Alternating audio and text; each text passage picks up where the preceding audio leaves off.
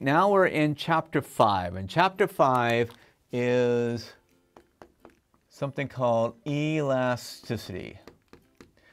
Now, while we already know, or at least you should know, that the demand curve is downward sloping and that there's a general relationship of price to quantity demand, what elasticity helps us to do is to calculate the exact responsiveness of consumers to a change in price.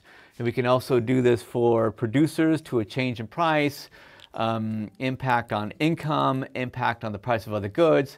But here I'm just going to be focusing on, this is going to be 2 videos, focusing on the calculation of elasticity. And there's basically 3 different ways to figure out elasticity or infer elasticity. And I'm going to go over the first 2 in this little video. This first method is called percentage, and it's really, shall we say, the theoretical or behavioral impact of consumer responsiveness to a change in price. So here's the general formula: percentage change in quantity demand over the percentage change in price.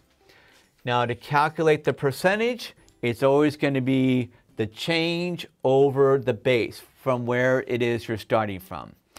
So let's say that we are doing a change from A to B, and that would be going from prices drop from $5 to $3, and the quantity goes from 8 to 10. If we were to do the percentage change in quantity demand, it's going to be, starting from this point, it's going to be 2 over 8 over 2 over 5.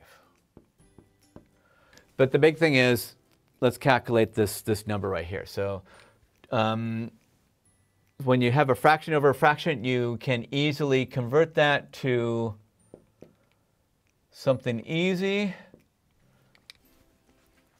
like this: 2 over 8 times 5 over 2. You multiply by the reciprocal, take that out, and this becomes 5/8.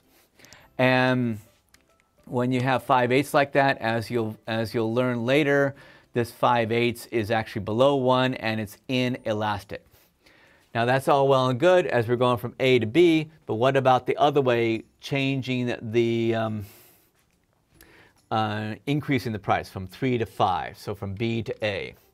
So if we do that, percentage change in quantity demanded, this is going to be the same, 2 over 8, but now we have got change over the base, 2 over 3,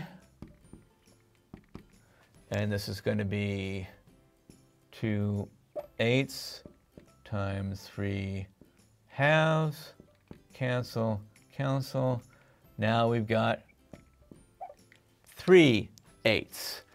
The numbers are different, 5/8 to 3/8, even though we have the same actual change that is going on. And this is not really reflective and doesn't really tell us anything interesting. And there needs to be a way to convert these changes so that we get the same change, whether it is an increase or decrease in the price. And the way to do that is something called the midpoint method. Now, your book has a kind of a complicated way of doing the midpoint method with regard to Q1 and Q2. I always like to make it simple and consider the change over the midpoint. The midpoint is the middle point between the range. In this case, the midpoint is 4, and the midpoint is 9. So now we have the change in quantity demand. This would be 2 over 9. 2 over the midpoint there.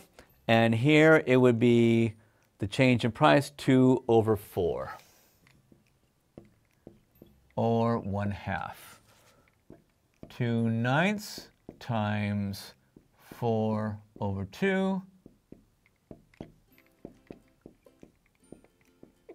We have 4/9. And this number will be the same whether you have an increase or a decrease in the price. And so generally, when you're given problems to calculate it, if you know all four numbers, the first and second price and the first and second quantity, you will undoubtedly have to calculate the midpoint method. And whenever I give test questions, I will say calculate the elasticity using the midpoint method. So definitely know this formula right here.